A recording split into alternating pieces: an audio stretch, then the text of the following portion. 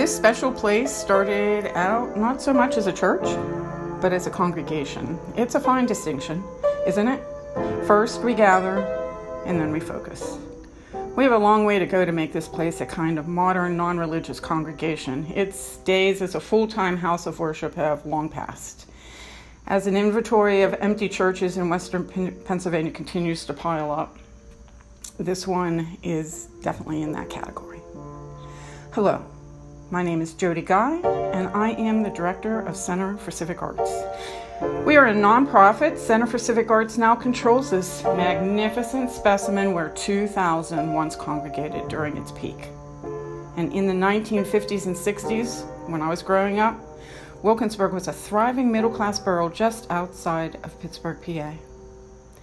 There's a cornerstone laid November 25th, 1928, and there's a box inside that contains school records, a list of the entire membership of the class of 100 men, and their class photo of 132 students. But now Wilkinsburg is challenged by closing schools and businesses, a stockpile of abandoned properties, and a dwindling property tax base. Wilkinsburg is a community in distress, but the history of this place is extraordinary, right along with the people that live here. The last time I attended a church service at Mulberry was 1990. I was with my 94-year-old grandmother, Mary Margaret Peterson, and we were on one of our Sunday morning walks. We sat in one of the rear pews underneath the balcony, and there were only about 20 people attending that day. The power of community working together is infinite. This is our simple goal: meaningful transformation and meaningful impact. Center for Civic Arts wants to leverage this beautiful space into a vital community center that will serve the interests of everyone.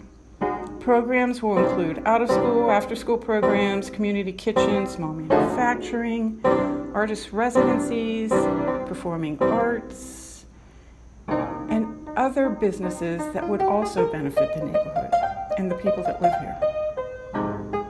There's a lot of work to do here, but we have a team of dedicated visionaries keenly focused on bringing this incredible asset back to life.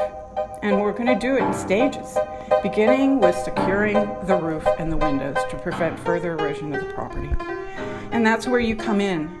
Support of this GoFundMe campaign goes directly into making the building safe and shovel-ready for transformation. A business plan's being prepared, community meetings assembled, and key stakeholders are brought in to tell us what they need. But with your help now, this is a call to action. We need to make this building safe and ready for rehabilitation by 2020. I'm Jody Guy. Thank you for listening, and please share.